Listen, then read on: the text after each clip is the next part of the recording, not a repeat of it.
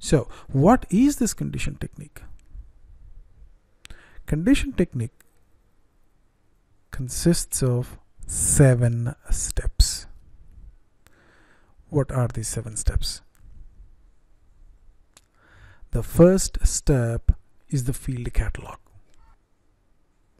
Let's take a problem and discuss condition technique in parallel. The same Dell, same PC. Say we are pricing the product based on the material and customer group. So the product we are going to price is Dell 101. And the base price for the product, as soon as the material is created, generally a base price will be created. It's just a fancy word for the material list price. So this PCR material Dell 101 costs so much, say $500. There could be many variations that we have discussed. The same material, if you're selling to a corporate customer, say an investment bank like JP Morgan, it could cost $450. If you're selling to the government, it could cost $455.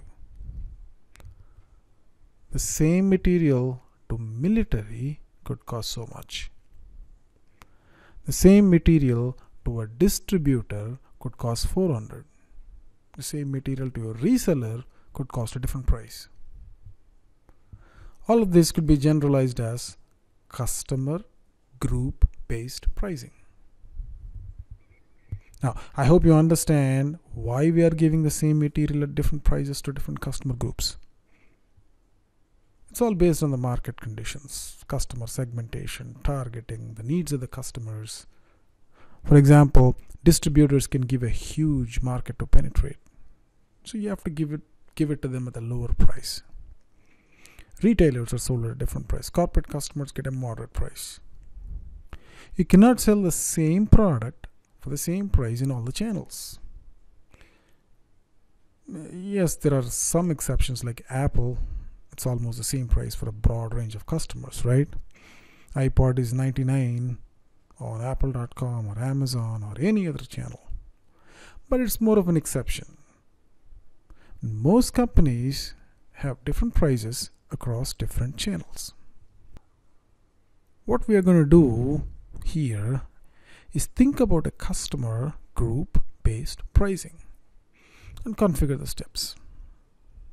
Well, at least in theory. Coming back to the condition technique, the first step is the field catalog. What is a field catalog? A field catalog is a set of fields that can be used to do pricing, discounts, taxes, or anything you do in pricing. Examples of fields could be material group, customer group, so on and so forth. There are close to 200 different fields that are provided by SAP right out of the box. In this case of Dell, this is a material, this is a customer group. So field catalog is the list of fields that can be used as the base for pricing. Now when I mean pricing, it's a generic statement. It could mean price, discount, tax, surcharge, freight, any of these. You could base your freight, for example, on customer group. You could be doing pricing based on customer group.